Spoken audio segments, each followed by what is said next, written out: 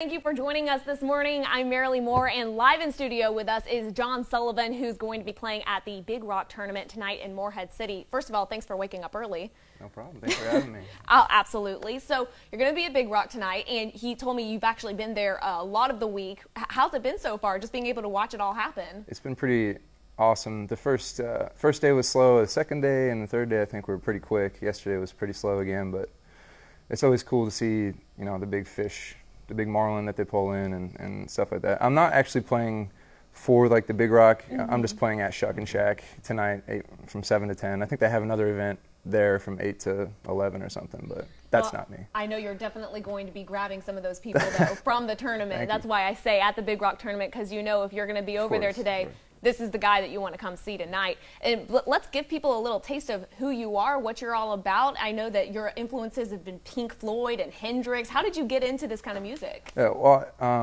it's funny because I start thinking about that myself. But when I was a kid, my dad used to play all the 50s and 60s and all the classic rock going to work in the morning and when he was taking us to school. And I guess when I got older, I started playing the piano around 4, and I gave it up around 17. Wanted to play the guitar, but never really got into it because I was playing baseball. And then baseball wound up running its course, and guitar kind of filled that void for me. And when I found myself learning about it, I knew it was, you know, that was the stuff I had to go back to, was my roots, the oldies, or whatever you want to call it, classic, timeless hits. And, you know, the Grateful Dead, the band, Bob Dylan, Pink Floyd with the full band, you know, I would say we have that kind of an influence, but solo, it's more like a singer-songwriter type thing. So.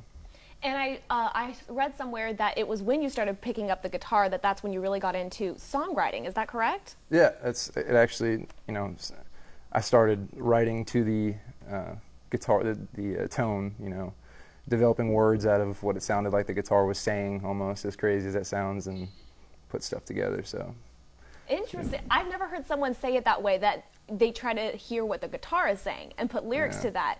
How do you put that into words, what the noises that your guitar is making? Well, I think, you know, you've probably heard people say you can hear music in mostly anything, and especially if it's an instrument. I mean, it sounds like it talks to you. So when you get, you know, inspired by something and you sit down and start to write or play, and then all of a sudden you start hearing, maybe if it was singing to you, what you would, you know, maybe interpret as what it's saying, you know, as it's singing. I don't know, it's hard to explain. Just kind of a... Deep words are coming out of this man this morning. It's a little early for my small brain to comprehend. But speaking of your original music, in a little bit before we go to break, you will get a chance to play us one of your original songs. But before we get into that, why don't you tell us a little bit about how that song came to be? What I'm looking for. Actually, I got into reading some spiritual stuff, and actually the Bhagavad Gita, I don't know if you know, it's Hinduism, and after I read it, I kind of had a sort of good feeling about it, and I was writing a song one day and started writing about, you know, my interpretation of life and things like that. Just came together in a song and put it in there, and the band liked it, and we played it together and recorded it. That's about it. So we're about to hear a very inspirational song. Well, a minute of it, I guess. So, something that sounds very personal to you, at least. It's pretty good. Well, why don't you go ahead and give us a taste of that right now? We're going to break, but here's a little taste of what you'll get from John Sullivan tonight at the Shuck and Shack Oyster Bar in Morehead City. So thank you. Take it away, John. Tried my best to stay within these lines, but even lines at times aren't straight. The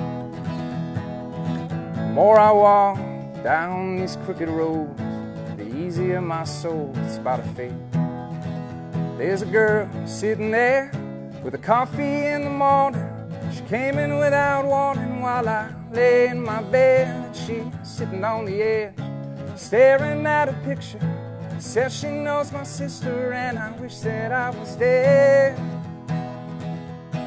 What I'm looking for first don't feel like home, makes me feel all alone. What I'm looking for, oh, I don't understand. Lord knows I'm a simple man with demons of my own. Whoa.